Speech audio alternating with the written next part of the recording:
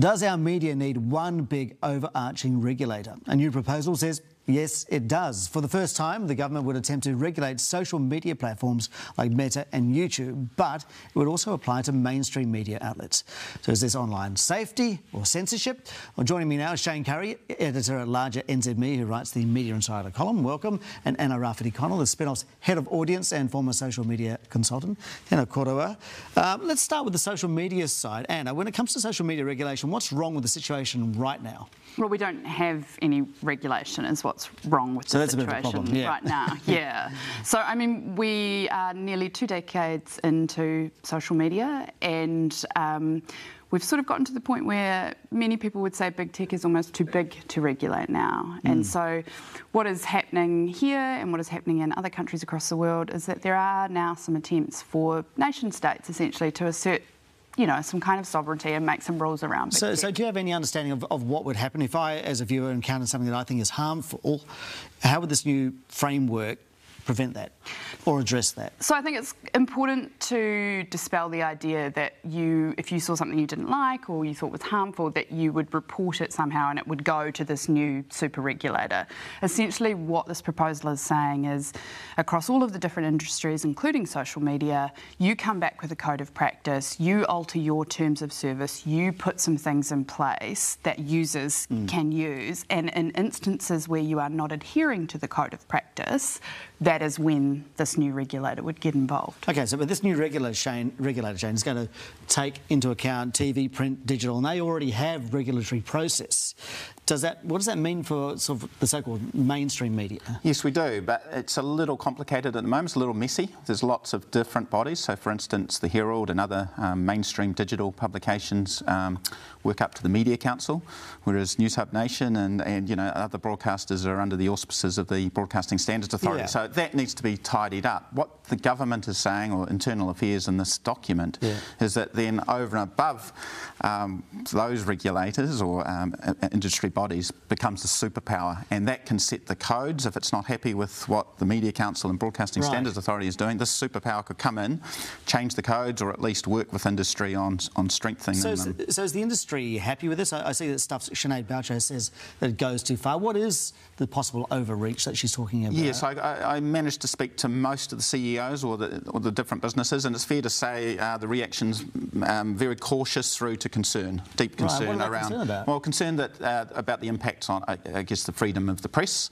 It's important that media, that there's nothing preemptive or prescriptive in this new superpower, that they can sort of dictate where the media is going. Now, Internal Affairs itself has said, look, we're not setting up this superpower to kind of dictate where media. Yeah, it says it doesn't have any editorial control. This superpower, this new regulator, does it? No, but where the concern may come in is around the principles themselves and what defines harm. So, and this is where the hate speech laws came into. That is a really good point. How, Anna, would we define a harm, or are we just going to go down that sort of whole hate speech debate again?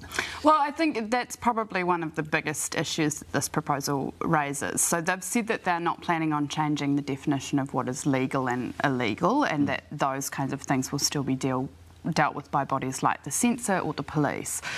So when we're talking, what examples are we talking about in terms of illegal and illegal? Well, you would talk about something like inciting violence, for example, in the instance of kind of extreme content. Right. Yeah.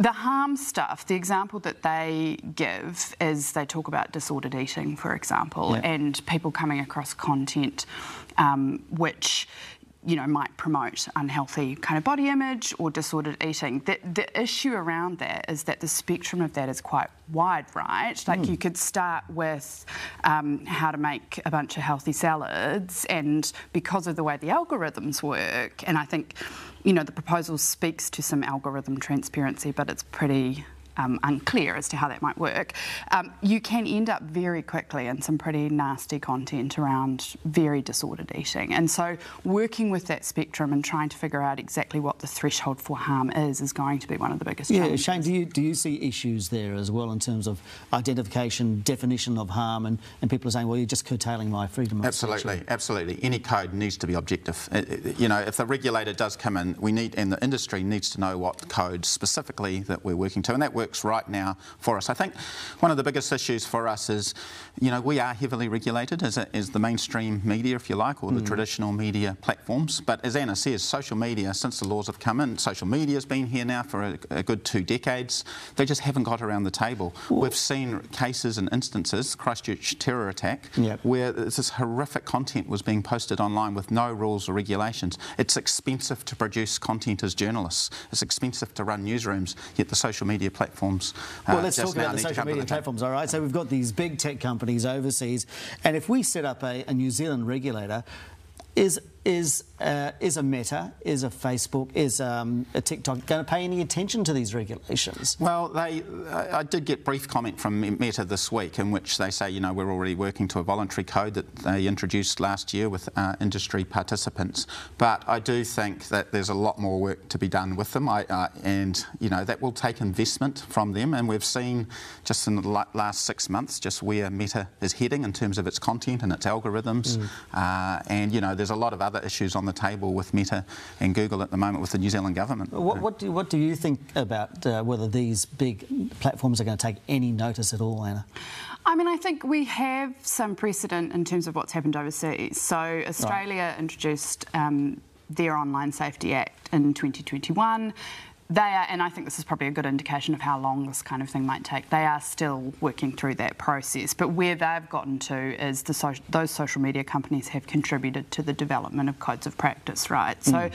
So there is precedent for these companies coming to the table. I think their preference is to be involved in this process in terms of developing these codes of practice, and that kind of raises some questions as well.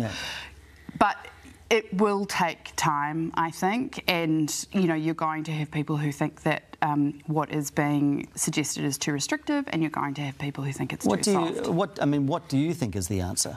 As somebody who's been in the area for a couple of decades. I think this is a really good start, and it's a really good step. I think the difference here is we do absolutely nothing, and we just say too big, can't do it, too hard, roll over and die, or we assert some kind of sovereignty and make some attempts to put some rules in place. I think combining all of the regulatory stuff, I think creating that level playing field, I think, Shayne's right in terms of the fact that media have always been very well regulated and social media has not So we should bring it together. So Shayne, what is your ideal, having been an editor of a large organisation? Yes, well, absolutely, and I think any piece of content that we put up online, it goes through at least 2 or 3 sets of eyes, whereas social media, frankly, has been a bit of a wild west over the last 2 decades, and that's caused lots of issues. So I think the solution for me lies in its great start, and I agree with Anna on this discussion document. It's going to take, I think, many years to get to the point where we need to be. I think we need to tidy up some of the, possibly just the industry bodies. There's a lot of them. That is confusing for the consumer, isn't it? Well, I disagree with that. I know the discussion document said that. I think we're pretty clear at the Herald, and and others are clear as well, just where you can complain to in terms of the Media Council and how to do it.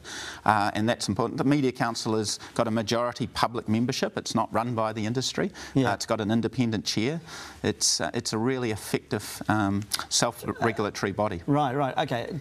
Are you saying to me that you don't think there actually needs to be brought in to this overarching regulator? Certainly there can be some tidy-ups in that area, but I don't think any more regulation needs to be put on traditional media. What about if, there are comebacks for mainstream media organisations if they decide something was okay and then the person that laid the complaint, can go higher. But with social media companies, there isn't that. So what is in this proposal that is going to say to a social media company, we're going to fine you, or we're going to do something to you, we're going to take away your access to New Zealand? Is there anything like that?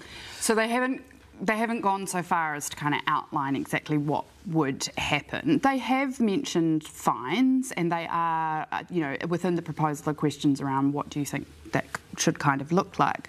I think the key change for social media companies is that there will be now specific terms of service for users in New Zealand of social media platforms. That is what they're asking the social media companies to do. So your experience of social media in New Zealand may well differ, you know, to the experience of people who live in other countries. And again, that is something that the EU is looking at, that Australia is looking at, and that Canada is looking at. So it's not unprecedented. But what it does is it shifts the burden onto those companies to adhere now to laws or regulations specifically set by a country. And just finally, Shayne, is there, because mainstream media uses social media a lot to promote its product and disseminate its product, is there a chance that, you know, what's going to happen to the social media companies if they get targeted in a way is going to affect the business of the mainstream media companies? Well, that's a whole different discussion, really. And there's been a big, long, obviously, debate around just what Facebook, especially, and Meta